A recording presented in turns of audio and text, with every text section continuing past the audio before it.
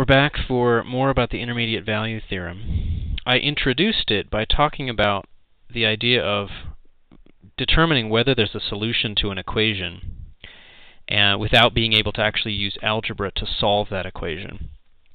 And there's other uses for the intermediate value theorem, other places where it comes up.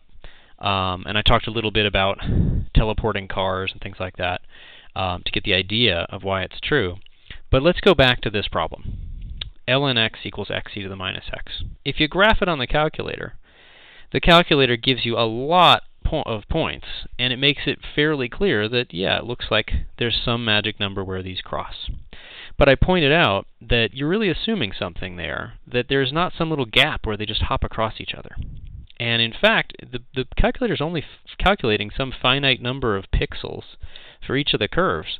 And unless you had some sort of understanding of what's really going on with the curves, you might imagine that, yeah, maybe they do just jump across each other.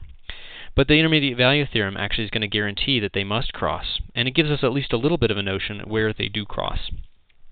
And you don't even have to be staring at a good graph of that to do that. So let's redraw that a little bit with the minimum of information.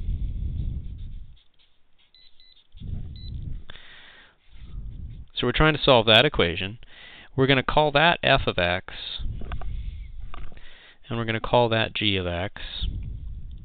And so we want to know when those two things are equal. And we're going to observe the crucial part of that seemed to be that f of 0, I'm just going to make a list of the data, f of 1 is equal to 0. ln of 1 is equal to 0. And f of 2 was equal to, it's about 0.69. And so that's going up. I guess I had that in blue before. So here's a blue point, and here's another blue point. And let's say 1 is way up here. And now what about xe to the minus x? That's g. G of 1 is equal to 1 times e to the minus 1, or 1 over e, or about 0.37. And g of 2 equals 2 e to the minus 2, which is, I should have calculated that, but that's about, let's say it's about 0.3, very roughly.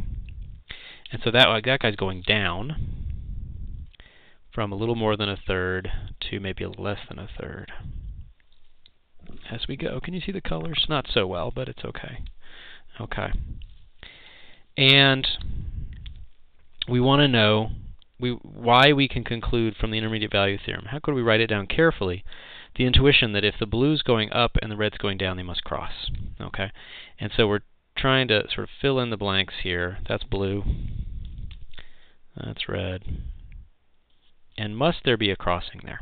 Well, let's write down exactly what the intermediate value theorem says, and then figure out how it can be extended a little bit to cover this case.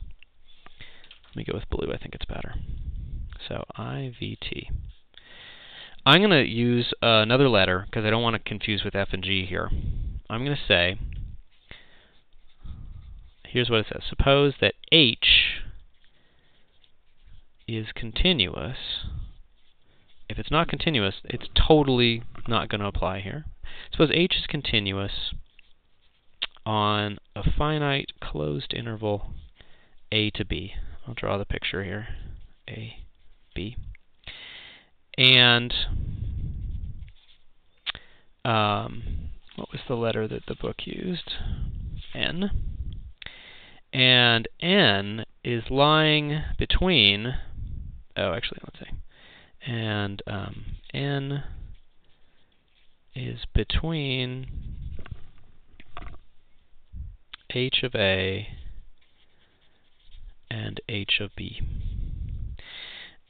I'm not going to write it in it. Well, I'm going to write it in a quote. There's two possibilities. Either H of A is less than N, less than or equal to N, less than or equal to H of B, or h of b less than or equal to n less than or equal to h of a. It could either be going up through that level or down through that level. Let's imagine we have this situation.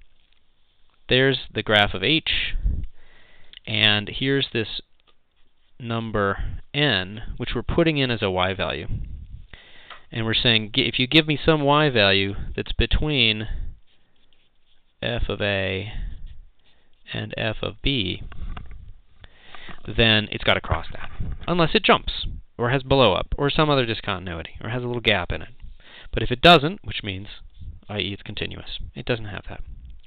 Well, what's different about this situation is we've got two functions that are supposed to cross each other, not one function that's supposed to cross a constant. But there's a very common technique we have that allows us to take a two-function problem and turn it into a one-function problem. The key is that h of x, if we look at the difference between these things,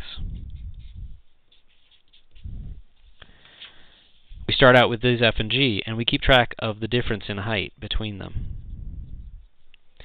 And the difference of height is going to be 0 exactly when they're equal.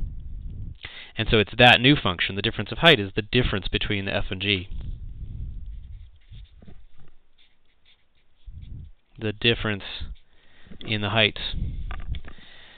Okay. Then we just have to ask, is h continuous? So will this theorem apply? Well, h of x is the difference of two continuous functions.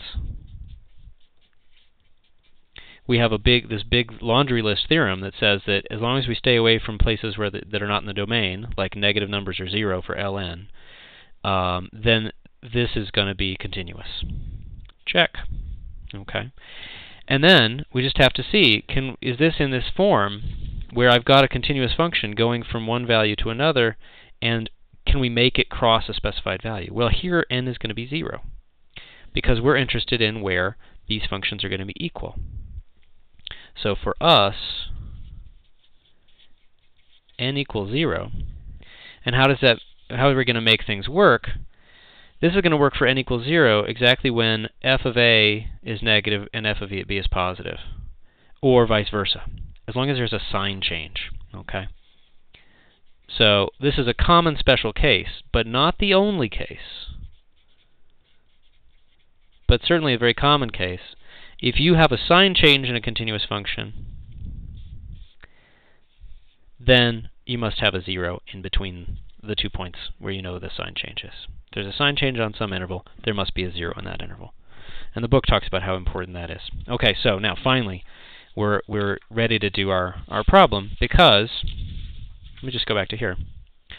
We're just going to calculate h of 1 is f of 1 minus g of 1. That's about, it's minus 1 over e. That's definitely less than 0. H of 2 is f of 2 minus g of 2. To be really precise, that's ln 2 minus 2 to the minus 2, and it's easy to calculate that that is greater than 0. And so when we graph h, that's going to go from 1 to 2. It's going to go from the negative number up to a positive number. Okay, so there is some c in 1, 2 with h of c equals 0. And what do we know? H of c equals 0. That's the same thing as saying that f of c equals g of c. And we've shown that there must be some mystery c where these two things cross. This is a very powerful method, because we could not solve this. We don't know what the c is using algebra, but we've shown it must exist. And your problems for tonight are basically of this form. You need to come up often with these numbers, like the 1 and 2 here. They're not necessarily given to you, but you need to come up with those, find a sign change, or find a crossing, and use the intermediate value theorem to show what you need. Try it out.